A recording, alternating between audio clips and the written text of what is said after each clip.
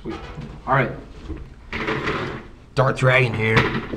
I'm going to go over questions 9 through 12 on the review, and hopefully we can kind of get a good idea about how to find percentage of or finding the base. So we're going to work with number 9 first. So this is number 9 from the review. We want to find 35% of 500 kilograms. We're going to find 35% of 500 kilograms. Now, any question like this, you can do one of two ways. The first way is to remember that whatever comes after of is 100%. So we can say that 100% is equal to 500. Okay? So we're going to find 35% of this 100%. So 1% is divide 500 by 100, which ends up just moving the decimal back 2 places to the left. So 1% is 5. And then, of course, 35%. To go from 1 to 35, we would have to multiply by 35. So we do the same thing here. We multiply 5 times 35. So 35 times 5. 5 times 5 is 25. 5 times 3 is 15, but that's technically 5 times 30, so 150. Add those together, I get 175. So 35% of 500 is 175 kilograms. Cannot forget our units. Number 10 works the same way, different numbers. We want to find 66% of 770. And I'm going to show you a different way to do this one. This way would work the exact same way. We would say 100% is equal to 770, 1% is equal to 7.7, and 66% is equal to 66 times that 7.7. And I know I didn't write that down, but it could work the same way as this one. Alternatively, we can say, you know, the word of means to multiply. 770, that's fine, we can write that.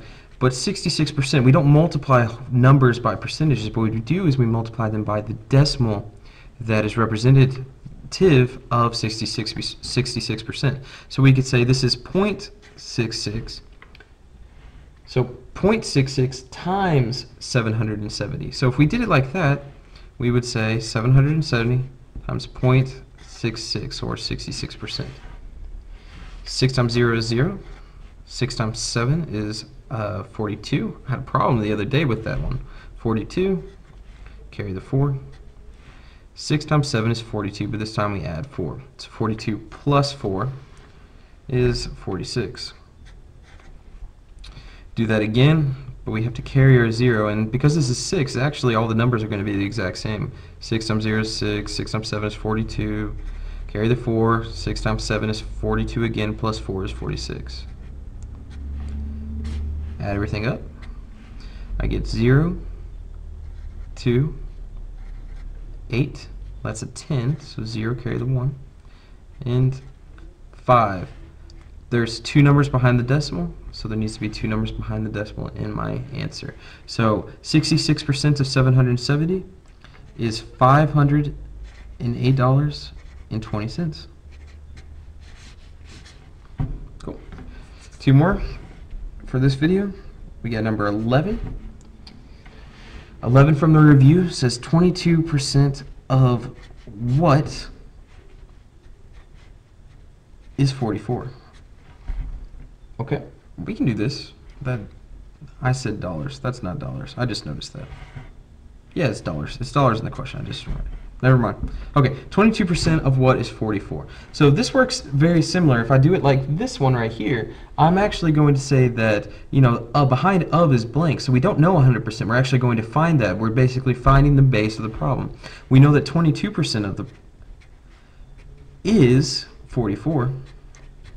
So we can find 100% by finding 1% first. So I'm going to say 1%.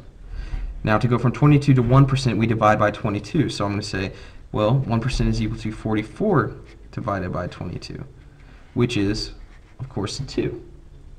Now from here, we know that's 2. To find 100%, we multiply 2 by 100. So that becomes 200. And that problem's done. Now, there's an alternative way to do it, which would be division. We can say, okay, if we have a blank like this, we can just divide by 22%. So we can say 44 divided by 22% is a decimal, 0.22. Okay, I don't want to do that. I would rather do 0.22 like this. And remember, we don't put a decimal here. We actually have to move it backwards. And moving it backwards, every time we move it backwards, we have to add zeros. So 22 goes into 44 twice.